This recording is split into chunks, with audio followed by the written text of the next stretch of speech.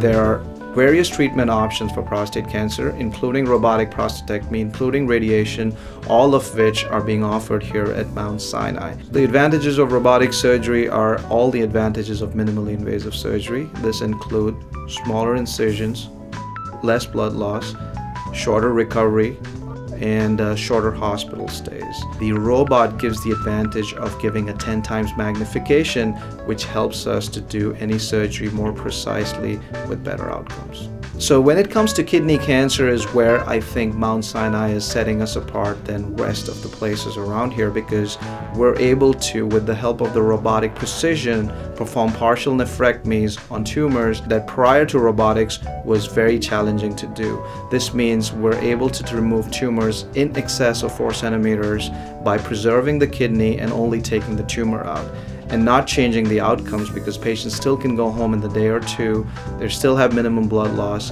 but they end up saving their kidney. The Columbia Association gives our patients the opportunity to have access to Ivy League faculty here in South Florida. All our faculty are fellowship trained. We are full-time faculty at Columbia University. We treat each patient as an individual. You get personal care. You have a dedicated team in the office as well as a dedicated team in the operating room. When it comes to robotic surgery and other surgeries, we manage everything as a team approach.